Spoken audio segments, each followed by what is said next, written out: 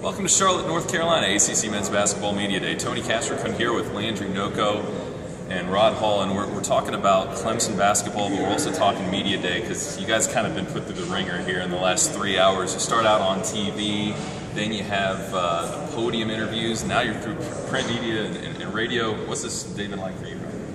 It's been a pretty long morning, talking to different people, but it's also been good talking basketball and what they expect this year. So I think it's been a pretty good experience so far. How about you, Landry? Do you like this kind of thing? I mean, it's been fun. Just getting out here and talking to all these different people, previewing our team and setting different expectations. So it's really good. All right. Well, you're going to face a lot of questions. You know, some are from people that cover the ACC really, really closely. Some are from people that are coming from out of town and maybe don't know so much about ACC basketball. What's the best part of Media Day? What's maybe the worst part of Media Day? Rob, we'll start with you. The worst part would be some of the questions we answer over and over. Like what?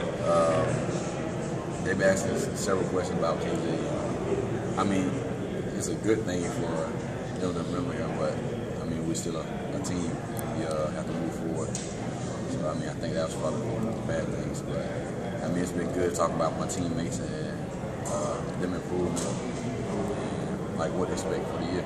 There's also the guy that said, what are you going to do to get better at free throws when you guys were #1 in the ACC in free throws last year? So. Yeah, I don't know what he's looking at. We worked hard on free throws in the show, so we improved. Well, what do you like and what were some of the lower points for you, Landry? It was really fun just being out there. The radio guys was really funny. Yeah. The worst part is probably just sitting here having all these guys coming in and asking the same questions over and over. But as far as just hanging out here and seeing all these different people and answering different questions about your team and just talking basketball, so that's fun. It's cool to give everybody the opportunity to get a little bit of an insight to what practice has been like for you guys, especially with some new freshmen that are getting some attention. Rod, tell us a little bit about what practice has been like the first few weeks, because you're about 2 weeks away from the opener at this point. I mean, practice has been very competitive. We've been working hard, trying to get everybody in the groove of defense and just doing what coach expects of us.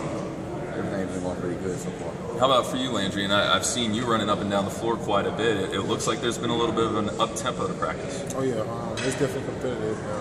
It's tiring. It's a lot on us, especially the bigs, because we don't have as many subs. But it's really fun. Just having all these guys and competing against each other and trying to improve. This age is good for us. Practice is tiring, ACC Media Day is tiring, but we've got all kinds of coverage for you on ClemsonTigers.com, so make sure you check it out. Go to ClemsonTigers.com for all the latest of ACC Media Days here in Charlotte.